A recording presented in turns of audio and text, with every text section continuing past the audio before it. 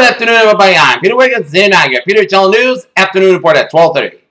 Top story at 12:30 is in Hong Kong, where police are in a tense standoff with tens of thousands of pro-democracy student demonstrators recently joined by the like-minded Occupy Central movement, which has announced the formal start of a campaign of civil disobedience.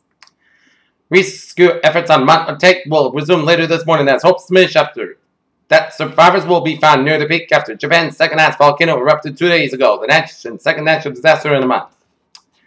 In New York, as Indian Prime Minister Narendra Modi meets the top government officials and business leaders in the U.S., about half a dozen large American corporations are pitching for deals worth $3 to $5 billion in defense and aerospace sectors.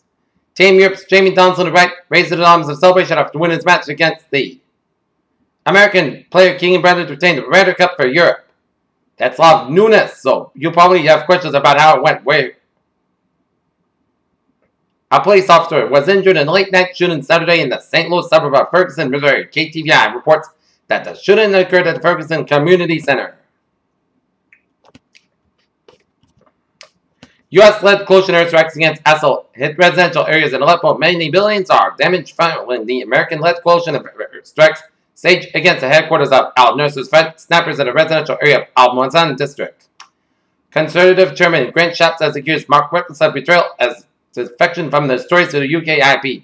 Mr. Shapps told the party conference in Birmingham, "Your trust has been abused." In Miami, 15 people aged 11 to 25 were hurt when a shooting at a Miami nightclub early on Sunday. A police spokeswoman said that it was unclear who was responsible. The Secret Service is in trouble for a recent White House fence jumper. More trouble in the White House. Shooting Post reports a 2011 incident when shots hit the presidential family residence.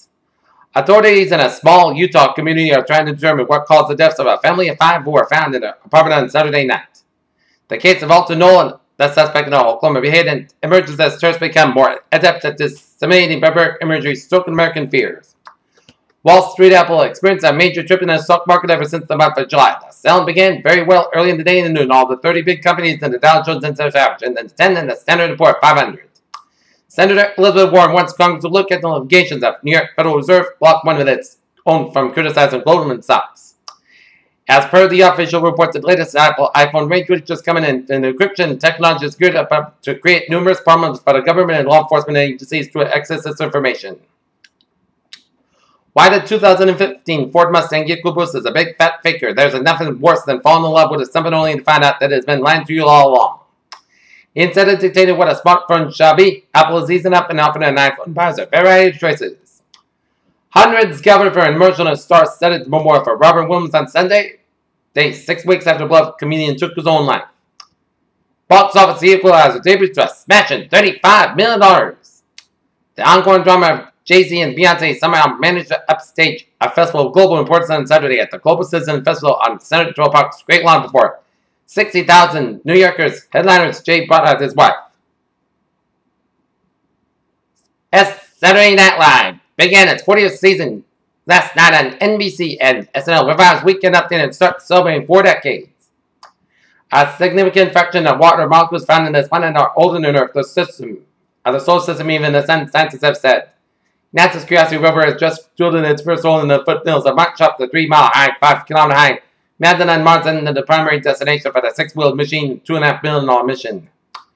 In Madrid, a new breast cancer drug from Roche showed unprecedented benefits that extended lives in a clinical trial.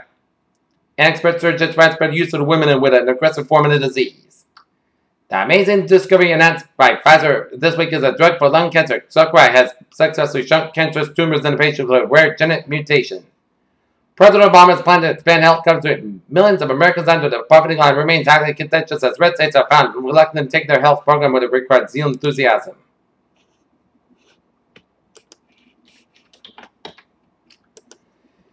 Take a look at New England Insulators in Beverly, Massachusetts.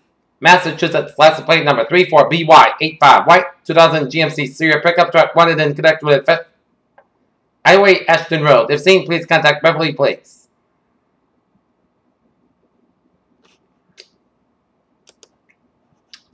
Take a look at sports news here. 9 years ago, he signed a 10-year contract with Notre Dame that he's still being paid on. His regular time Founders Tour on Sunday, he was fired at Kansas after winning one Big 12 game in less than 2.5 seasons. In Houston Texans running back Aaron Foster was limited in practice last week with a hamstring injury. Is active against the Buffalo Bills on Sunday. We never got to know Dirk Jeter's innermost feelings, but we know his pride, and that is why it's hard not to imagine he slapped that game-winning base hit to the right field in his final Yankee Stadium impact on Thursday night was in his mind. Win is a win, not a win. For the state round for a road victory at the North Carolina State, but lost ground on it. Enough bounce to be overtaken by Alabama in the new Amway Coaches Bowl. The Seattle Mariners entered the final day regular season trailing the by one game for the second American League wild card spot. Peter Channel News Times 12:35 here, and take a look at traffic situation here on this Sunday afternoon here, and it shows Route 6 on the westbound side slow from Sandridge down to Sagamore Bridge, Route 3 northbound slow from Sagamore down to South Plymouth, Route 3 north slow from Norway all the way down to Braintree, doing an accident on Route 3 on the northbound side near Derby Street in Hingham here, so trust us around that area here. And Route 3 north slow from Union Street to the split here. Route 93 Southeast Expressway slow from the split all the way down for downtown Boston here on the pike here. Route 1 northbound side a little slow from Revere all the way down to Saugus. Route 120 on the northbound side slow from 95 to Peabody down to Route 114 in Peabody. Route 120 on the northbound side slow from Route 38 in Woburn all the way down to 93 in Reading. Route 93 on the northbound side slow from Stormont down to 128 in Reading here. 393 95 a mile 5 from 128 to the New Hampshire border. Route 93 southbound up in Manchester, New Hampshire. A little slow from 293 in Bedford down to Manchester, New Hampshire. Here due to busier than normal traffic routes here. And 495 on the southbound side slow from Bolton down to 290 in Marlborough here. Mass Pike a little slow on the eastbound side near Route 9 in Framingham due to an accident. Mass Pike near Route 9 in Framingham here. And Mass Pike on the westbound side slow from Millbury on down for 84 in Sturbridge here. And Route 4 is backed up on the southbound side from Exeter down to near Route 130 in Newport here. And traffic is on the Route 28 on the northbound side is backed up from Bourne away down to the Bourne Rotary and Route Feeder Road to Route 28 is a little slow on the westbound side here.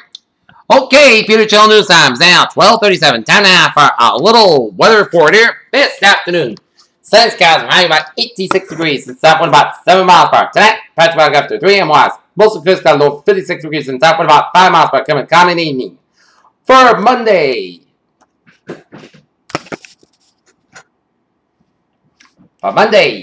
Patch about before 8 a.m. wise. Part of the sun skies high about 78 degrees and calm wind becoming in the northeast about 5 miles per the afternoon. Monday night, isolated showers before 11 p.m. Then chance of drizzle after 11 p.m. Patch about after 4 a.m. wise. Most of the coast got low 55 degrees east, wind about 7 to 13 miles per hour with gusts as high as 23 miles per hour, chance pace of 20%. For Tuesday, chance of drizzle before 1 p.m. Then a slight chance of showers after 1 p.m. Patch about before 8 a.m. wise. Most of the coast got under 65 degrees. The northeast wind about 7 miles per hour, chance pace of 20%. Tuesday night, slight chance of showers before 11 p.m. Then a chance of drizzle after 11 p.m. Patch about between midnight and 1 a.m. Then patch about after 3 a.m. wise. Most of the clouds got low 54 degrees and chance pace of 20%. Wednesday, chance of drizzle before 10 a.m. Patch about before 9 a.m. wise. Most of the clouds got under 66 degrees. Wednesday night, patch about after 3 a.m. Wise. Most of the clouds got low 51 degrees. Thursday, patch about before 9 a.m. wise. Part of the sun got under 65 degrees. Friday night, most of the clouds got low 53 degrees. Friday, part of the sun got under 66 degrees. Friday night, most of the coast got low 53 degrees. By Saturday, most of the clouds got high about 70 degrees. Bears weather for today. Still a Sunday in town. Mountain temperature 81 degrees at 12:38. That's going to be it for the Peter Channel News Afternoon Report on this September 28th, 2014 on Sunday afternoon. I'm Peter J. Wissy. Good day with a good positive. I'll see you for a full report of news, weather at 6 o'clock. And I'll have sports roundup right after the Red Sox Yankees game and family program I cover Major League Baseball and the football scores. Hey, have a good day.